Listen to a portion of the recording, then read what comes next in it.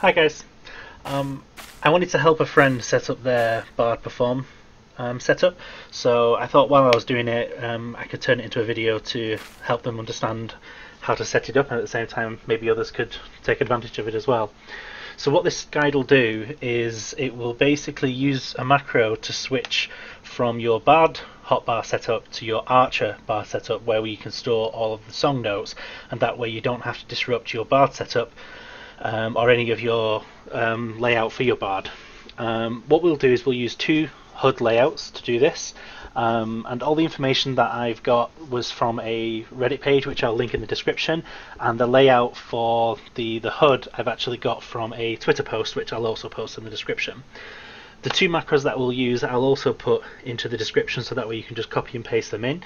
As I say, one will use the HUD layout 1, which is your normal HUD, and one will use HUD layout 2 for just the Perform.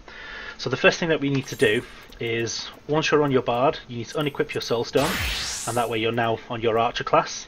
We're going to be using hotbars 1 to 4, so if you clear out hotbars 1 to 4, removing all the skills on here, so that way you've got a nice set of empty hotbars, like so. Bear with me.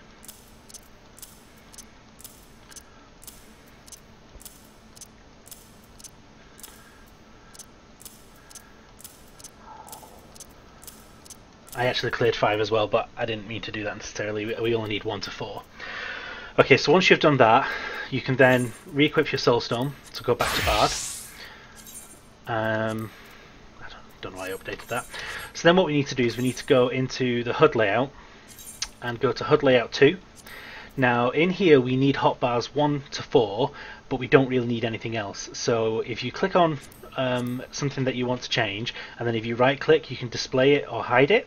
So if the text is white, then you're displaying it. If the text is blue, like we can see 5 and 6 here, hotbars, then it's hidden. So because we only need hotbars 1 to 4, you can go ahead and get rid of everything else. I mean, you don't have to, you can set this up however you want it to be set up. Some things you can't get rid of, so for example notices, you can't get rid of those. I believe the song gauge as well, you're not going to be able to get rid of that, but that's fine, that's out of the way anyway. But we can get rid of everything else, so we have a nice clear screen. So if I save that and come out of that now, yeah, as you can see, oh, we've still got a few things up there. Get rid of that, get rid of that. So we now have just hotbars 1 to 4. Now if you position them in such a way where you can set your notes out, so you can do hotbars 1 and 2 as so, hotbars 3 and 4 like so. Now the way I've set it out like this is because these are going to be your normal notes, and then up here you're going to have your sharps and your flats, which, as you'll know from a piano, will be in the middle of each of the notes. So once you've done that, if we go back to HUD layout 1, and this is where the first macro comes in. I've already created it, so I'll just go into my shared macros and show you here. So what this what this macro does, it basically copies all of your skills from your Archer and Bard and swaps them over, and then at the end of it, it changes you to your HUD layout 2, which is now going to be our Perform HUD layout. So I've called this macro Perform Bard, because that's basically what you're going to be turning into.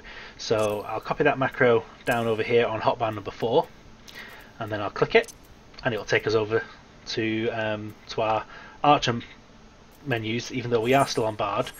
And then what I can do is copy the other one, the Battle Bard, which again changes everything back again, but this one takes us back to HUD layout 1. Copy that back across also to number 4, and then there we go. So that will take us backwards and forwards. So now the next thing we need to do is set up the notes. So in your Bard actions, go to Perform, and then place your notes one by one, placing the sharps and the flats above. So for example, we would have C, C sharp, D, D flat, E, F, F sharp, G, G sharp, A, B flat, B.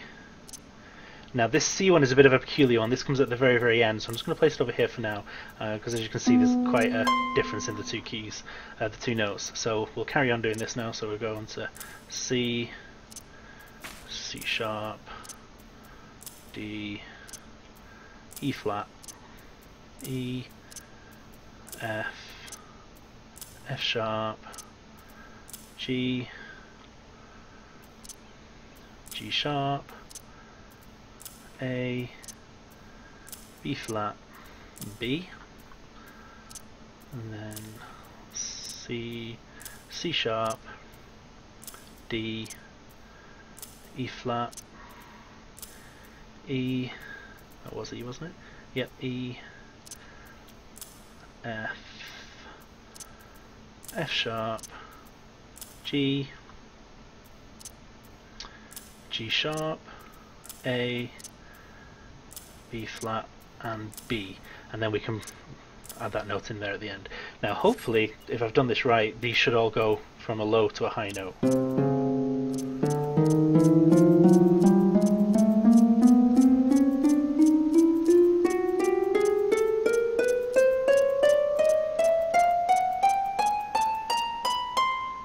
There we go. And then you can use your macro to now easily switch backwards and forwards, so you can go from your normal bard, where you can use all of your normal skills, and then with a quick press of a macro you can now go to your perform bard. Oh, you might want to lock your hotbars as well though.